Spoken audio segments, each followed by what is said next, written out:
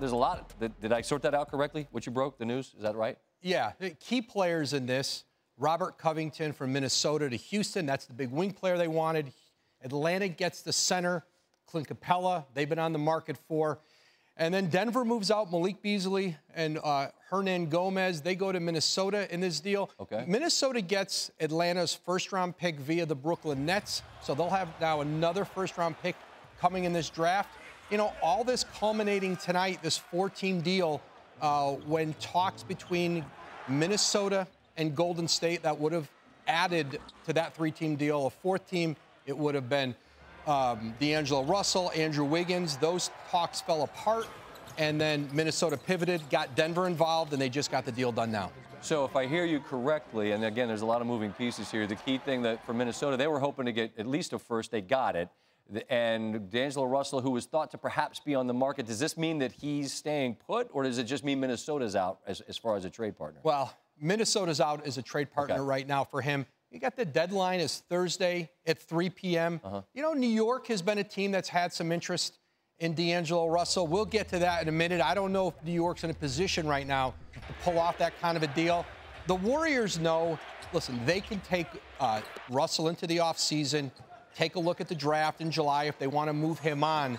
You're going to see Golden State now try to move some contracts off and get out, kind of lower their luxury tax bill. He said today he's comfortable being uncomfortable. So, I mean, he's obviously a lot of speculation about where he'll end up. You broke today that Steve Mills is out in New York, and you reported James Dolan would like to make a run at Masai with Toronto.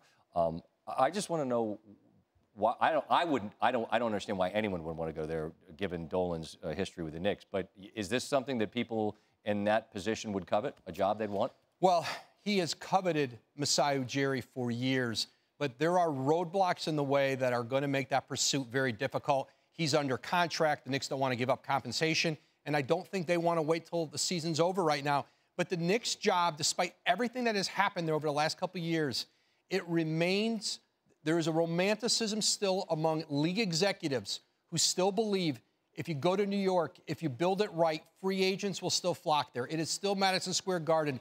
And if you are the one who delivers a winner to New York, I mean, never mind win a championship. If you could put a perennial playoff team on the court, you'll be the king of the city. There is no shortage of the very, very best executives in the NBA who want to crack at that Knicks job. The question's going to be, Scott, James Dolan has not pursued any of these guys when this job is open. He has never gone out in the market and said, who's the best executive in the league? Can I get him? He has not done that over the last several times it's been open. And I've been smiling like an idiot at you the whole time you're talking, just because I'm thinking, look, in the offseason, hey, you're going to get Durant. And then, yeah, he went to New York, but he went to Brooklyn. They don't win playoff games, man. Like, I just don't. The Knicks, we talk more about the Knicks than any team that is lousy than any team that's lousy. That's a fact. But executives know if you can put the infrastructure in place and build an organization the way Sean Marks did in Brooklyn, the way Lawrence Frank and Mike Winger did with the Clippers, in these markets, you are going to get elite players. New York has not been able to build, Scott, that foundation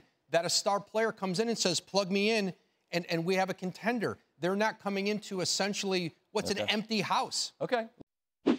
Thanks for watching ESPN on YouTube. For more sports highlights and analysis, be sure to download the ESPN app. And for live streaming sports and premium content, subscribe to ESPN+.